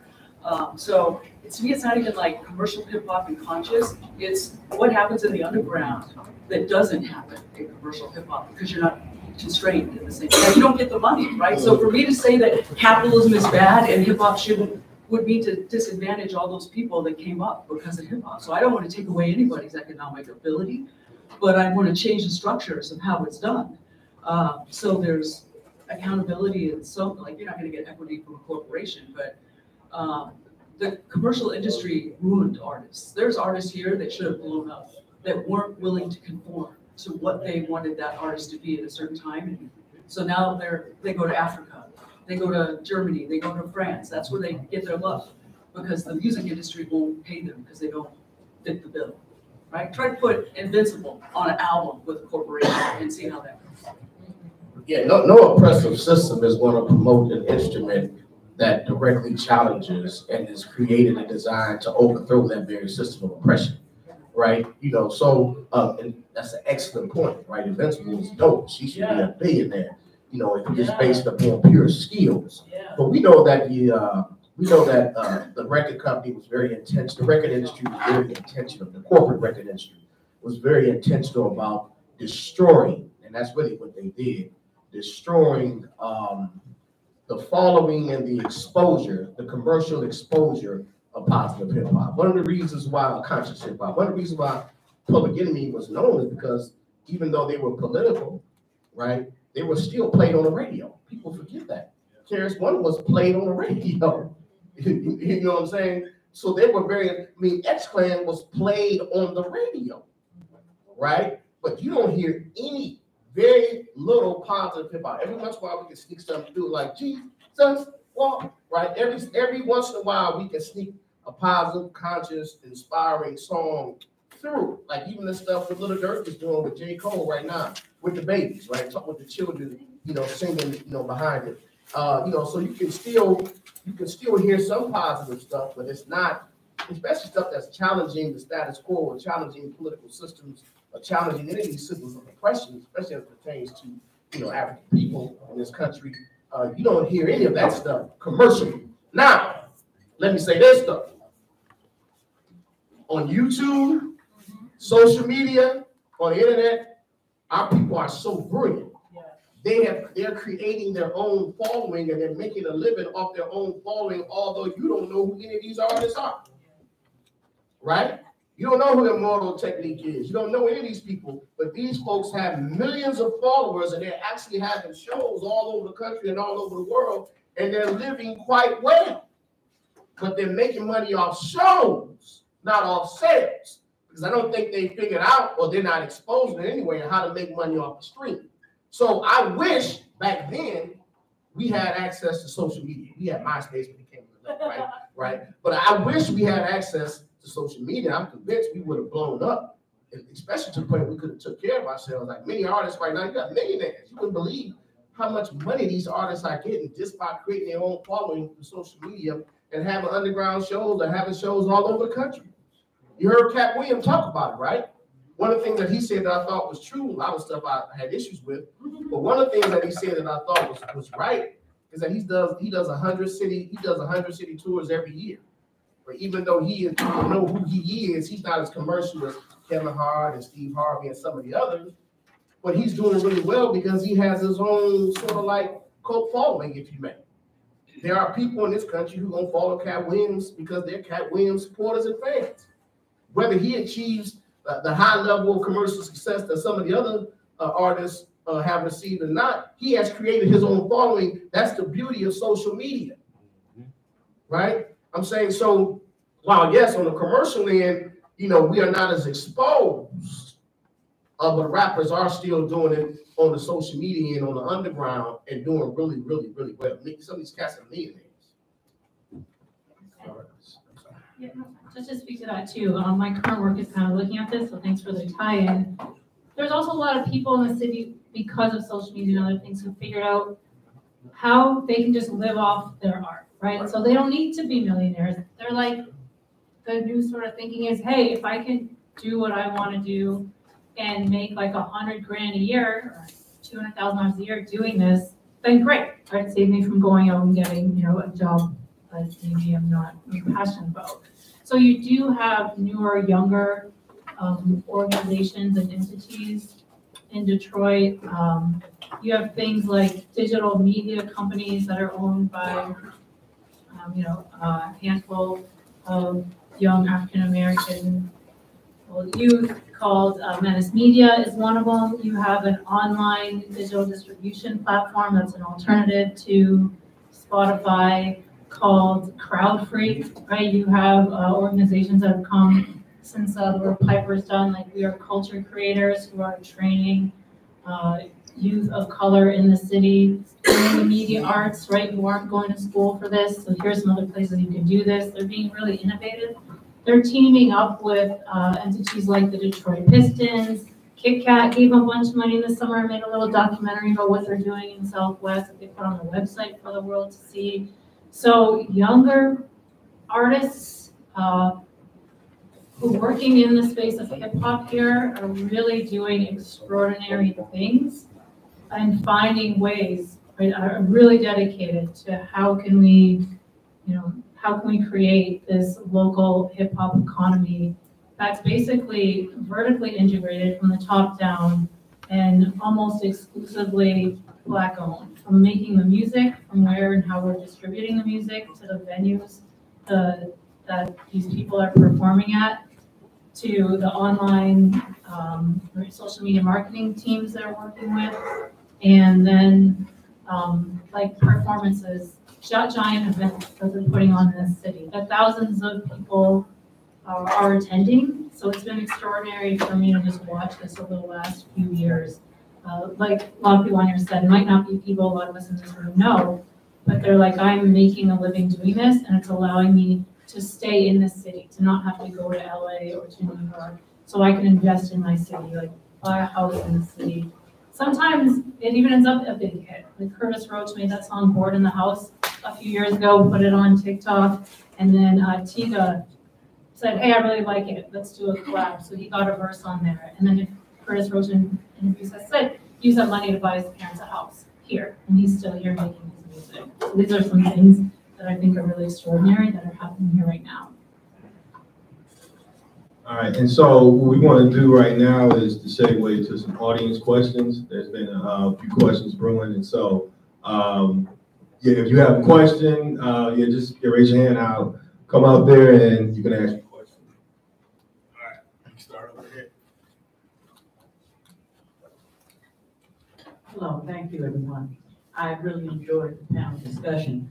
I just wanted to bring up something that I think needs to be said. Tafari, he did congratulate Justice Bernstein on his work with juvenile justice. I see he's left out maybe to the laboratory. I did want to say something to him personally. I think that I personally was disappointed, but I have to say I was appalled. That's more of the word. I, along with many others, when the Michigan Supreme Court decided to dismiss all charges against the perpetrators of the Flint water crisis. You know, that thing went on for years and years. People have suffered. People died. Over 100 people died. Folks are struggling still and will be struggling for the rest of their lives. And for it to be just dismissed in the way that it was just really, really, really appalling. And I think it aligns up perfectly with what Michelle Alexander talked about when she said power and the power structure see certain groups as disposable. Thank you. Did you have a question, ma'am? Grace and peace. So my big brother knows that I'm about to come with something that's a little from our school of thought. So to all of my colleagues in higher ed and academia, please have tough skin with this. This is a word I made up. Have we now over-academicalized hip-hop and the rap culture? Because now I think we're devalidating some of the younger folks and some of the artists who have come. You have named several. That folks that would never, they are in higher ed and those who validate the music, maybe not the culture, but they lift them up. Does it look like that it pushes away the authenticness of our art, of the culture, of the music? So I'll leave that for any of the four. So, well, two quick things. One, so Mama Soul from Flint. I don't know if you know Mama Soul. No. Okay. So Mama Soul had a lot of music, or has, you know, because music still exists, about that. Also, we have an artist, her name is Cover Girl. She did a song about living, you know, through Flint water crisis, and she addressed it to Governor Snyder. Is a whole thing. So we did create a lot of music during that time because I'm one of the so-called water warriors. And I too weep and lament, and I'm very sad about what has happened and the way that Snyder got away with murder, literally. And so we do need to do maybe some more work in that, make more songs since then. But we did a lot of events at that time to raise awareness about the Flint water crisis. We raised a lot of money. We did a lot of work, like, you know, bridging the gap between Flint and Detroit to raise, like, again, like raise money with folks in Flint, led by them, and get supplies and the whole thing. So that's a continued struggle because Flint is not fixed. And there's a lot of work that still needs to be done there. So thank you for lifting that up. That's something that hip hop can lead more into. And then as far as your question about the I don't think it's a battle between like academia and like something else, but I do want to say this. I understand what you're saying. Like there's a lot of academia that is like making money off of hip hop.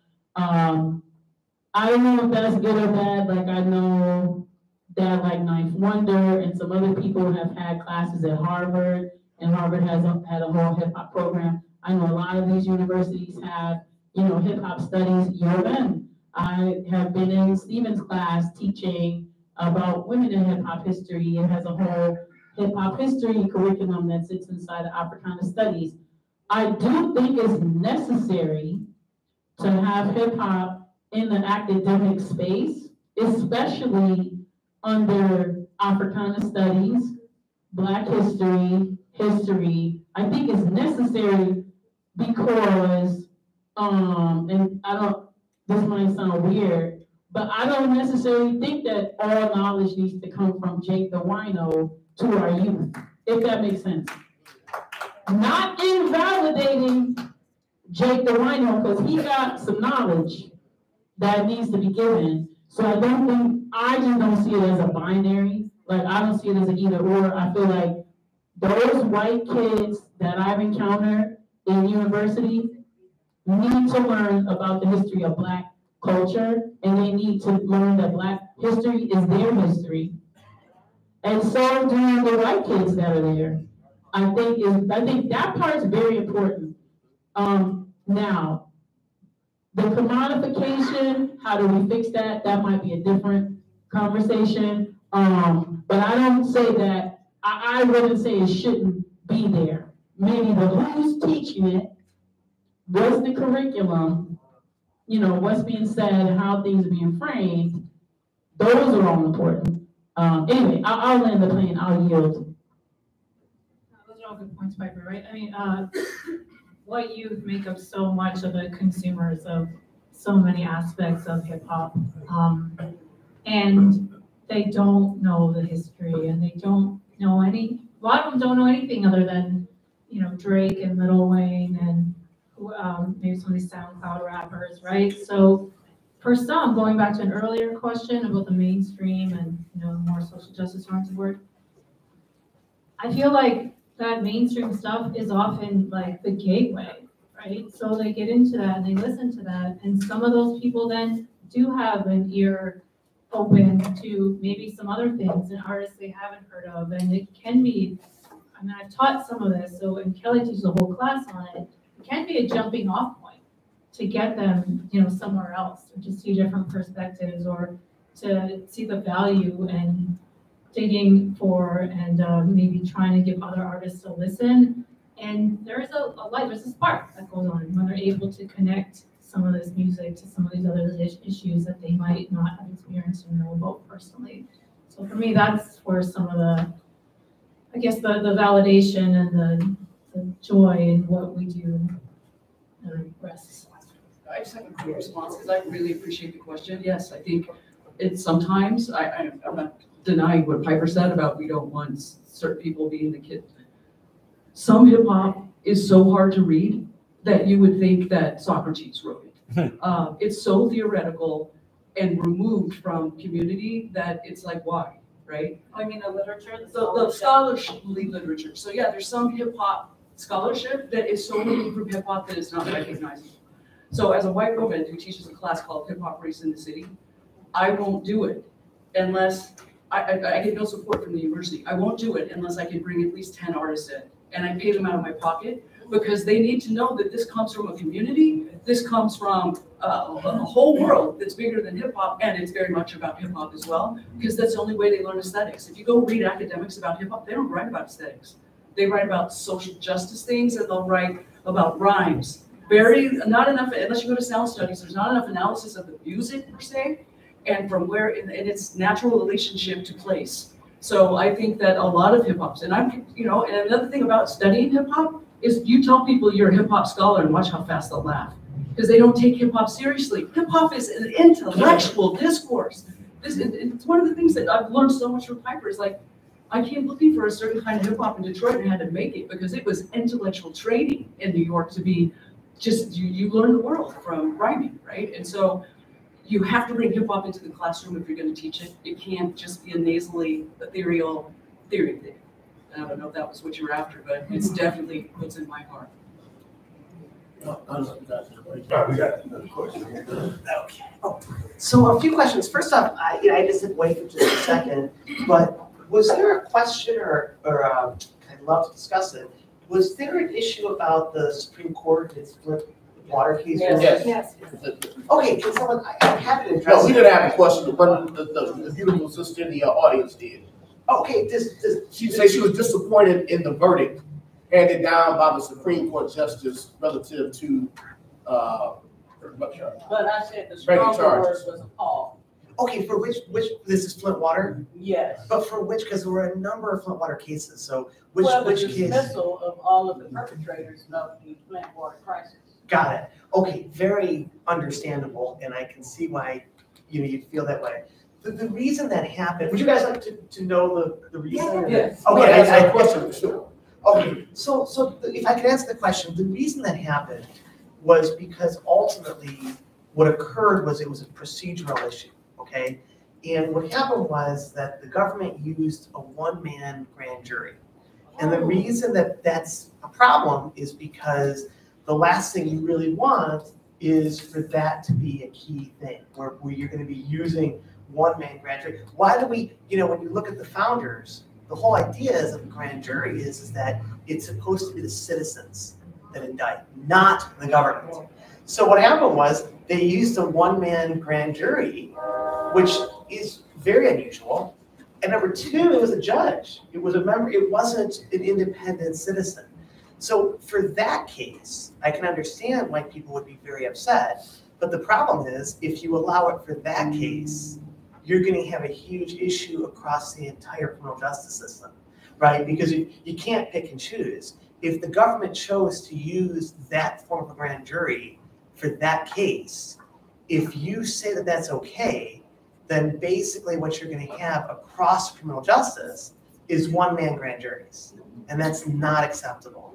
So this is just the challenge of being a judge and challenge on being on the Supreme Court is that you look at a situation like that and you realize how upsetting it is, but then you think about all the things that we're talking about here today, and then you say to yourself, well, wait a minute, that's just going to create an assembly line where ultimately folks are going to get indicted very quickly, and it's too efficient of a model for the government to use to indict people and allow them to basically just get processed quickly. You've got to, indictments have to mean something. You can't just sit there and go to one person who happens to be a judge and ask for an indictment. You're supposed to have a grand jury. And if you can't have a grand jury that does it accurately, and the citizens are required to be on the grand jury, because the whole idea is it's supposed to be an independent component. It's not supposed to be the government that indicts you, it's supposed to be the citizens that indict you. And if it's not the citizens and it's a judge who's a member of the government, that really goes against the constitutional fabric of why we were created and why we left England. But Justice Bernstein, yes, the one-man grand jury wasn't just created for the Flint water crisis.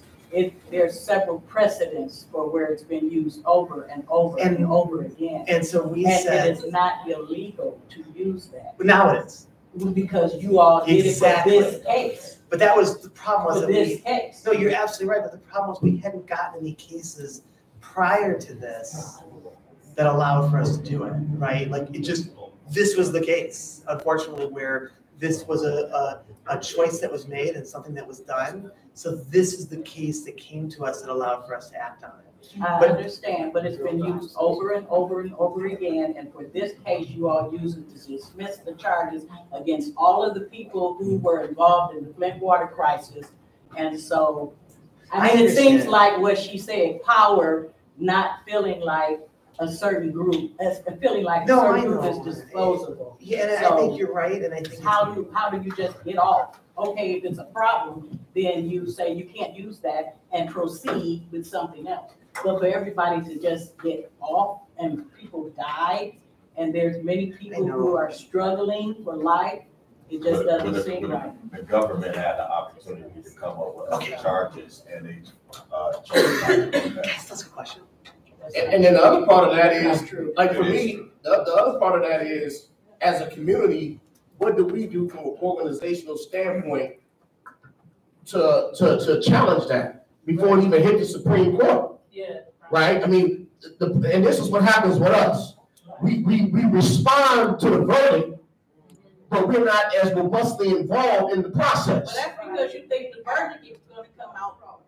Right? Yeah, but we have to be analytical enough, right? And we have to be analytical enough to recognize the flaws in the process before it even gets to the Supreme Court. For instance, we organize, work around challenging the Judicial Tenure Commission, right? And there what appears to us to be mistreatment of black judges, disparate treatment of black judges.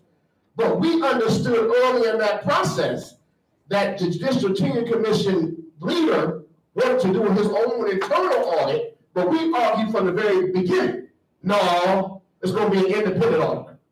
Thank God that Justice Bernstein, right, and don't get me wrong, I've been on the other side of some decisions and some things with Justice Bernstein, but I think overall, he has done, his decisions have been in the best interest of Michiganders, and especially of our people, right? No leader, no decision maker makes the right decision every single time.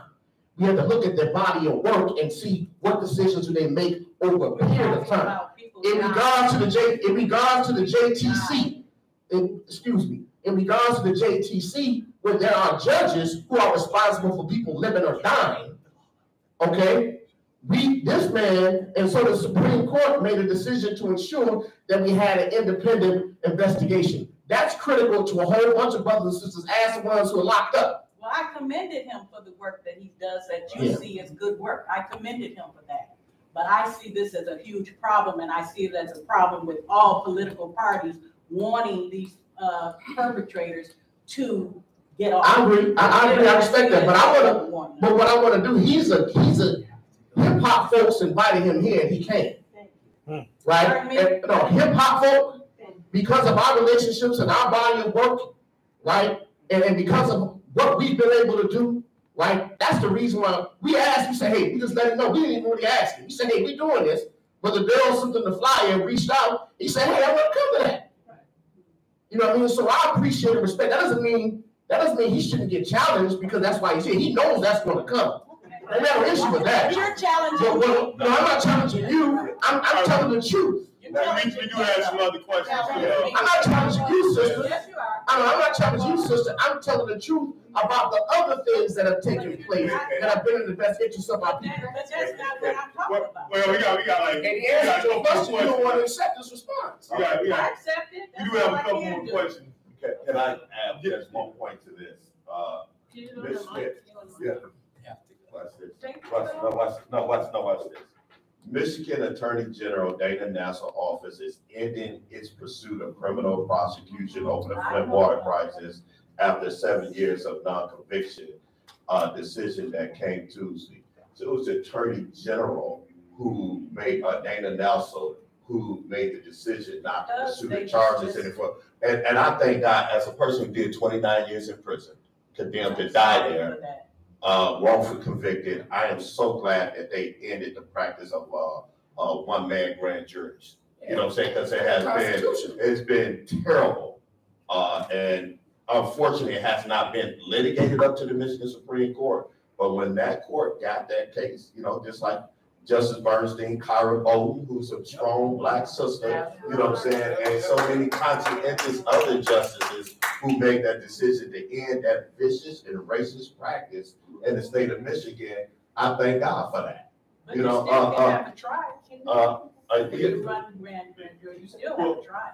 Yeah, but that's not this yeah, we can end it. No, we can stay open and talk about this. Let me just say one thing. This is hip hop. This is called a battle. This is like a battle. And I don't want us to run into the next question because it is valid, right? And the valid point that I think was missed, something I think that I heard that I think was missed is number one, the system is flawed. Okay. And so that's a thing. And then I think that's a thing, right? So that's a thing all by itself. Within that, another thing that I think I heard was that something we could do is to be involved in the processes. And that's something that we don't want to do, because if you, like me, most of the people in my community don't want to never go in no court, or don't want to go or any of that. It doesn't matter if it's to go with help or to go with support, because if the way the system has come after our people, we don't want to participate. And so I don't want to criminalize or condemn our people for not even wanting to participate in the system, but it's oppressed us. We're in an election year this year, and things are going to get, you thought that the puppy and show might run gangster. Wait until the 2024 election in November. Okay? And so these are some spaces that, the primary, thank you, for the primary. So, these are some spaces where we can, be gangsters, if you will, like, get involved and turn it out. Now, I personally don't even believe in the election process. I am not a Democrat or any of that. However, I'm a community organizer. And as a community organizer, I understand that that's the only tool that I actually have, not the only tool, but that is a tool. So I have been doing for the last, I don't know, 8 years, election, education, political education, getting my neighbors to vote. I live in one of the most divested farm communities in Detroit. We don't have anything. They closed our high school, our community center. We have the highest number of teenagers. We have the so-called, I don't even believe in the word crime, but we have one of the highest crime rates, lots of violence. I'm very involved. My neighbors think I'm that crazy lady that's knocking on the door, and I'll give you a flyer about divesting from the police, about keep your water on, about go and vote, about all these things. And I'm the one that's gonna sit there at your door and listen to you tell me how you don't believe in this and you're not about to vote, and I'm gonna have a whole conversation with you like, but beloved, I know I don't believe in it either, but guess what? These people are gonna be here and they're gonna make decisions for us, and they're not gonna think about us unless we have our foot on their neck. And so that's what I heard, I think, was accountability. Like we have to also be accountable, right? And it's not accountable like, to condemn us. And it's accountable like, I don't understand what none of these laws say. When I go to city council, I do not understand what it says on the paper. But I gotta take that, then I gotta go read it, then I gotta go learn something else so I can figure it out. Because it's happening with or without me, with or without my involvement. And I already know that many of these people that are elected, they're elected because that's their job. And I don't have evidence that these people we've elected are there for my best interests over through emergency management or any of that. And so the only evidence that I have is that I know that when I go to my elected officials, I'm trying to make these relationships so that they still, even though they see me out there protesting against them, they still let me in their office, you know what I'm saying, on a private to have a conversation. And as far as the Flint water crisis thing, we still need to bang on them because it's not like we don't have any recourse. We still need to bang hard, and I don't mean physically. I'm talking about like, make sure that we're holding people accountable because Governor Snyder got away with murder along with a whole bunch of other people. And it is still our duty to like, it feels too much. It feels like, there's nothing we can do, but that's something hip hop can do. We can definitely continue to do that. So I just wanted to affirm you, and also, just acknowledge like this system isn't made for us. Or rather it is made for us, but it's made to oppress us. I support you around the Flint water crisis work as one who was there from the very beginning, right? Organizing with Arthur Wilson and others on the ground, as one who helped bring 12 semis of water to Flint. I think that's still a record. Right, so I'm all with that, and I find it to be reprehensible as well. And like Sister Piper said, let's continue to organize. Because what I understand about them 100 beautiful brothers and sisters who lost their lives in Flint, we're losing Black life every day in the city, and we on the front line fighting for those as well. Can I ask a very quick question? Just very quick. I really wanted to ask this question. The first one is. And again, don't say names or anything like that, because it's actually important because I don't want to have any kind of recusal issues. But I would like to. This is important. In the beginning of our discussion, someone had said that there was a. I just want to get a little bit. I'd like to get a little bit more. Someone had said that somebody was going to be going to jail for life, and I would just like if you could to kind of tell us a little bit more about that, and then actually really quick, and then Piper, if you could. Share with us a little specifically. You had said at the beginning of the conversation that you had lost your life savings. Yeah. I'd like to know again, and I want to be a little careful because I don't want to have to recuse if it comes up to us. But can you tell us? It just sounds like something I'd like to hear a little bit more about. So I'd like to hear about the person who's going to jail. I'd like to know that story about saying goodbye to someone who's leaving us forever. And the second thing is from Piper. I really would like to understand. What happened, how you lost this building, how you lost your life savings, who took it from you, what is the building being used for currently now, and what is your recourse to it? Okay, thank you. So, but you don't want me to name names? No. That's all I'm gonna do, right? I have a question. Is it in litigation? The first one is in litigation. I think they go January 25th. No name on that. The second one, dealing with you, is that litigation, the building?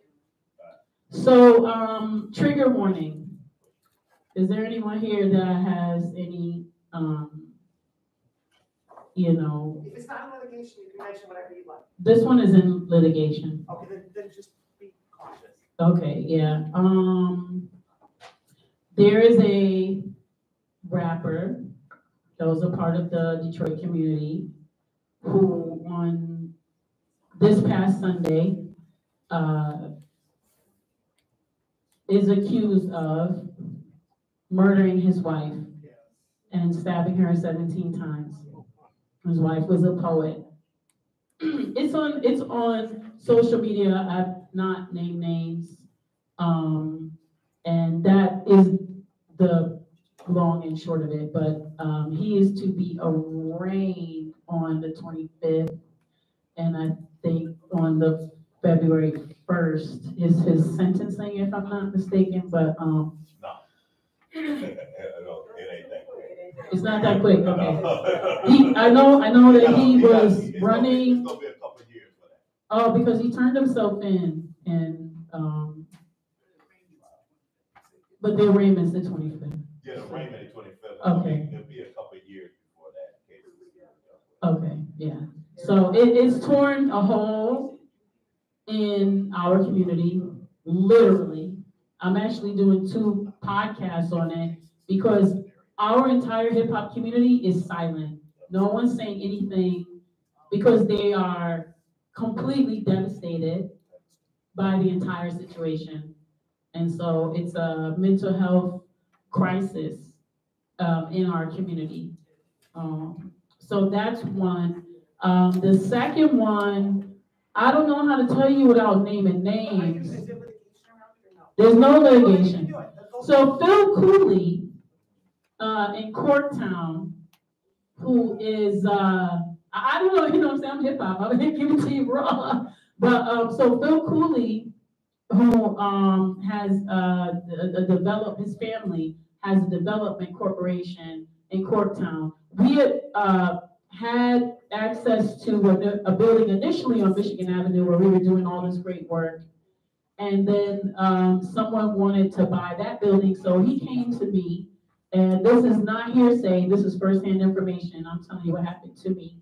It was a conversation we had where he said, hey, since I have a whole building that you can actually have, and it's in bad shape, but if you fix it up. And I told him, I don't know anything about buying property. I don't know how to fix the property. I'm looking for a property that's already together, so I don't have to do all that. I just want to do my work. And he said, no, if you get this property, then I will help you. It's documented in the Detroit News. We did a whole story. We signed the papers. We did a land contract, and we were purchasing the building. It was condemned. I learned later that it's illegal to sell a condemned building to people. I didn't know that, but I told them I didn't know anything about real estate.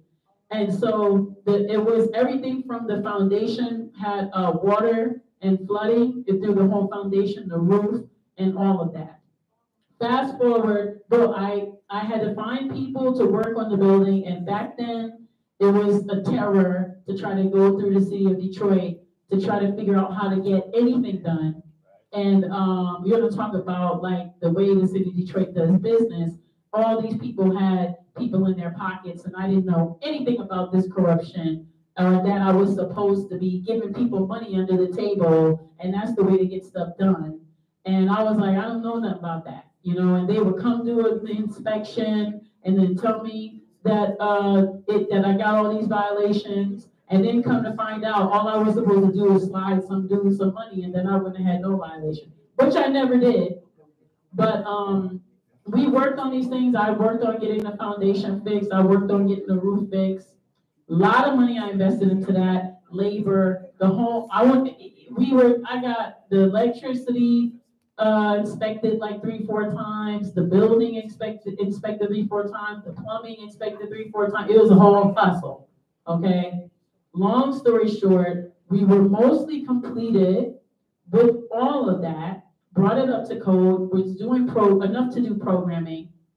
Then they didn't like that, and so they created a private police task force that was organized like a militarized police task force. I went to see, they came with their guns, and I actually had gun to my head.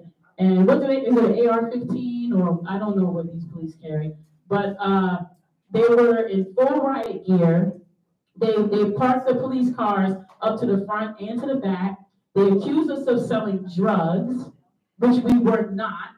We were doing youth programming, and we were selling Faygo and Better Made chips, and they were frisking people, and it was a whole ordeal. And we had a whole computer lab, we had a whole restaurant, food space set up for people to incubate their food businesses. We had mentorship program, and we went to court so much against this. I kept complaining, and Officer Henry is his name. One day, walked in there, and I was so traumatized because he told me we didn't deserve that building. There were people who told us we didn't deserve to have that, and I'm thinking I'm working every day, busting my hump to pay for this, and this was a whole situation. And come to find out, the business association had put their money together. When I went to city council the 6 times to file my complaints, they did not have a record of this entity existing. They never Mirandized me. So there's no record of their harassment. There's no record that they came there to do that. There is no record except for me and what I could remember from being traumatized and having a gun put to my head and trying to look at somebody's badge and hope they don't blow my brains away so I can move my eyes to see their eyes so they can see my humanity, so they don't kill me in this moment. And that happened 6 times as we were developing. Now, Questlove has sent us some money because of Just for Care More. It's a whole thing. I have a lot of documentation of things that I've written, but I complained and complained and complained and complained. And I was told, what police? There's no record of this down here. Come to find out, they were hidden and private, and then come to find out, they have been doing it to a whole bunch of spaces around the city, different galleries and things around the city. This was 2010, 11, and 12. No, this is in Detroit, in Corktown, on Michigan Avenue, off of 20th Street. Anyway, the building is still there. It is nothing. It is boarded up. And next to it is some garage that used to be there. And it's completely a devastating situation. But yeah, that's I'll end the plane there. I'm sorry. Yeah, what about Phil Cooley? I'm sorry that happened to you. I just wanted to say that I'm happy that we have a space that we can have a conversation. My name is Deborah Bunkley. I'm with the Detroit League of Women Voters, and I want to invite everyone here next Saturday because we're going to have the clerk, the city clerk, Janice Winfrey, and the chief operator, Daniel Baxter, speaking at 10 o'clock. So you can come and ask questions. So we would like to invite Chief Bernstein to be one of our speakers in the future. I just encourage everybody, primaries. You know, you want to give the judges that work, vote. I don't care who you vote for, but you got to vote. You got to vote in the primaries and you got to vote in the general elections. It's so easy now to do it, 3 minutes to vote. And that's all I have to say. Oh, wait, just one thing to veggie back off that. That's another area where we got to do a lot of work because these judges are in position and they have make a lot of decisions about our lives and we don't know who they are. And when the ballot comes up, and in my neighborhood, I know when people are looking at the ballot and, you know, your friends are asking, who to vote for, who to vote for? I even don't know about judges. So that's something hip hop can do, is keep records of these judges, the decisions they're making, and understand so that we understand when it's time for the ballot, who we need to vote for. And those are campaigns that we need as well about our judges. That's something hip hop can do. So thanks for that. All right. Thank you all for coming out. This is actually our time. Thanks to our panelists. We learned a lot today. You have to start shutting down, but if you want to mingle amongst yourselves, ask more questions, you can. And let's give the panel and moderator another round of applause. Thank you for that spirited conversation. We appreciate you all joining us for our Martin Luther King Day at the University of Michigan Detroit Center. This coming Friday, we're hosting another event called Demystifying Detroit from 9 a.m. to 1 p.m. here at the Detroit Center in Ann Arbor Room. We're going to be having presenters. We're going to have Jamon Jordan doing a short history of the city of Detroit. We're going to have CDAD do a community engagement presentation about community development in the city and community benefits ordinances. We're going to have the Chamber of Commerce do a presentation on city and industry and what the economy of Detroit is like. And then Data Driven Detroit is going to do a presentation called Detroit by the Numbers, a high-level overview of the demographics of the city. So we're welcome to join us. It's from 9 a.m. to 1 p.m. this coming Friday here at the Detroit Center. Good job, Chef. Thank you all. Appreciate you all coming out. God bless you. Good night.